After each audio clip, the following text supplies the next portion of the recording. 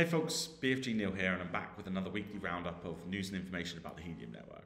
At the end of the video, I'll go over your questions from last week, so leave a comment below and you'll get featured in the next episode. Before we get going, I just want to say thanks again for the support, and please consider liking and subscribing. It really helps with the YouTube algorithm. Okay, let's get on with the news. The first piece of news I want to go over from last week's video is that right afterwards they changed the POC interval rate. It's been raised from 360 to 475.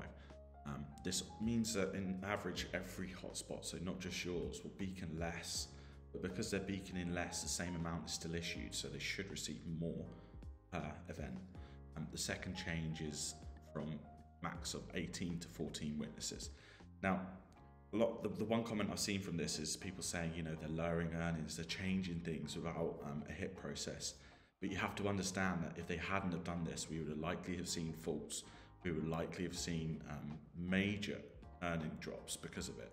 So it's really important that things like this are kept available to change. So, a reaction to a problem, if they're not behind hit processes, we would have seen, days of faults and things like that, and transfer not going through. So it's a really needed solution. And eventually, when we move to a layer 2 solution, if hit 51 and 50 go through, we can improve this situation. We can have a particular LoRaWAN validator that can handle POC, and it can handle these challenges, and this rate can be improved.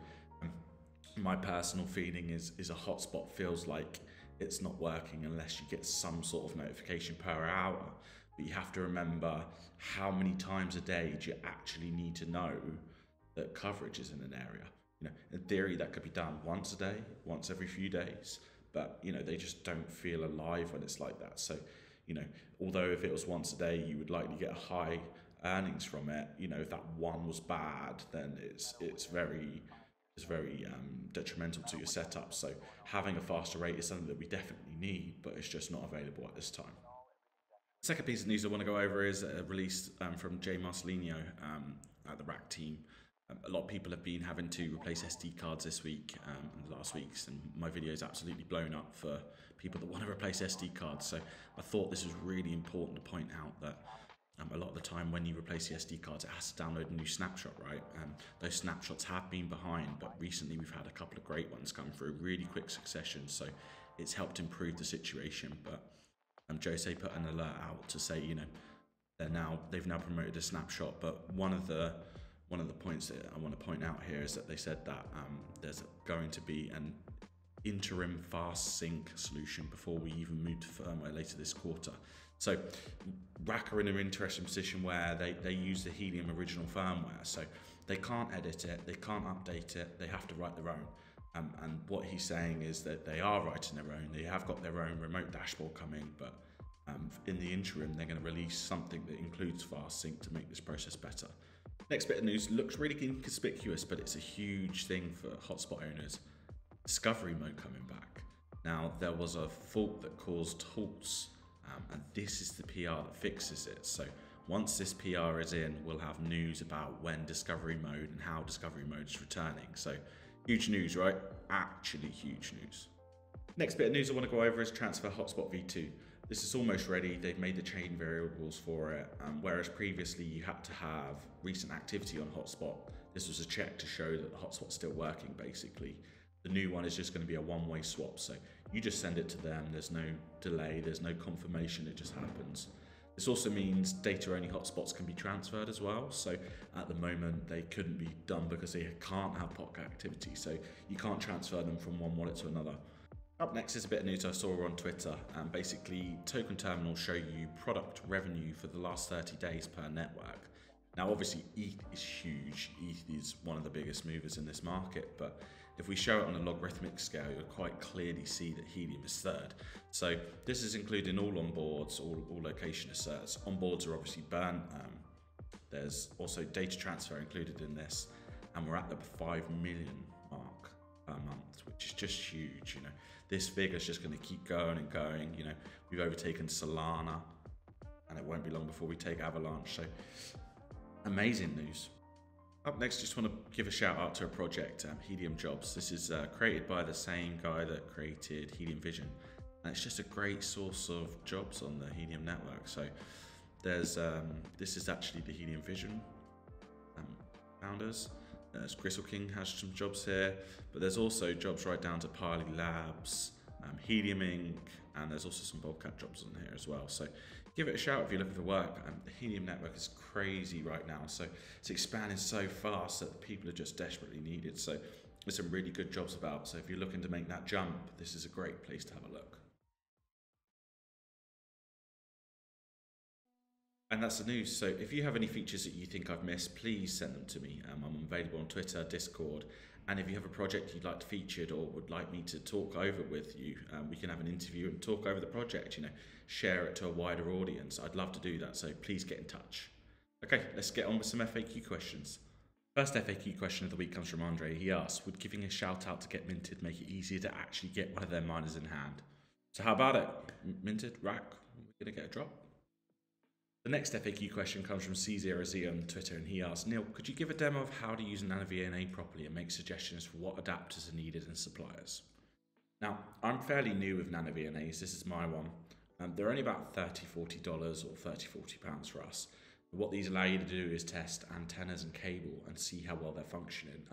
You can also measure the loss on cables. So I'm not a full expert on how to use it, so what I'm going to do is drop a link in the description below to Andreas Spies, the guy with the Swedish accent. He goes through full demonstrations of how to read these things, what Smith charts are, what VSWR is, and how to do it. And in regards to adapters and things, generally you really don't want to use an adapter. So every time you break the cable, you add a little bit of loss. So, if you broke it from the hotspot to a window pass-through cable, that break would add loss, right? So there's loss in that cable as well, the window pass-through, because it's different. So really, you want to try and stick away from adapters. So generally, your antenna will come in an N-type format, and the hotspot will come in an RPSMA format. So if you get a cable made up, that is the best way to do it. And if you do find yourself needing an adapter, generally it's just RPSMA to SMA or N-type male to N-type female, but again, I would really preference a well-made cable rather than adding loss with adapters. The next FAQ question comes from Killian Martin. He says, hi Neil, great work on the videos, thank you. In the AMA last week, you touched on mapping. One thing I can't find about is the cost of mapping, so not the equipment. He's a truck driver in his day job, goes cross country. Is mapping for him a good idea? The short and simple answer is yes, it is really cheap. So data is a fixed term cost, and you've got to think about how often you check in. The best way to see the usage cost is on the Helium site. If you go to use, there is actually a data calculator. So what I've done is I put in one device that transfers packets every minute, and what is the yearly cost for that? Now, $5.26 for a whole year is infinitely smaller than current solutions. So if you're on a 4G tracker, for example, you'd pay for the SIM plan.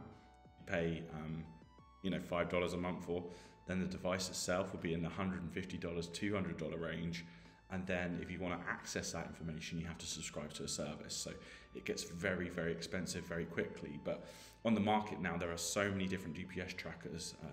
This is a Dragino LGT92 that I use. Very nice little board. I've got TTGo T-beams, which are nice and cheap. You have to print your own cases for them. They actually come in a nice little box, so you can use that, but it doesn't look very nice. All the way up to things like the Glamos Walker. This is a field tester device, so this is a bit more for hotspot owners that want to verify coverage, verify their hotspots are working, and also maybe place sensors in the field. So you need to be able to test different spreading factors, what is happening. So this is a bit more of an advanced one. But the Helium Developer Kit comes with a mapper solution. So this is the Helium Developer Kit. This is a whiz block, and all I've done is put the GPS module in here. So this is now a full-featured mapper. And then there's also Seed do one with DIS91 called the WIO terminal. Now this is one I've printed before Seed started producing them, so I printed in my own case for it. But great little features and very easy to get going with. So if you find yourself driving a lot, it's very preferential if you can get a mapper, because you'll just cover areas that most won't. A host will generally go where they go, and they stick to their routines and don't travel very much. So for someone that's roaming all the time, it's invaluable to get going. What I've done is I've dropped a link in the description below of how to get going with coverage mapping. There's a documentation page that shows you everything you need to do to get going, loads of different choices. But if you get stuck, head to Discord. There's a mappers channel, talk to folks, they'll walk you through it and help you get set up. And that's it for another weekly roundup. So remember, if you've got any FAQ questions, drop them in the comments below and I'll answer them next week. If you have a project that you want me to show or a feature that I missed, please get in touch. I'd love to promote you on this channel. I'd love to help users of the network grow and allow hosts to find these solutions that make their lives easier. I'm working on one myself. It's going to be upcoming. I'm going to show it off on here. The idea is asset tracking with an app with QR code. We also have some new features coming from Helium Status soon that we think users are going to love. So we're going to showcase them here, and I'd love to do the same for you. Okay, bye for now.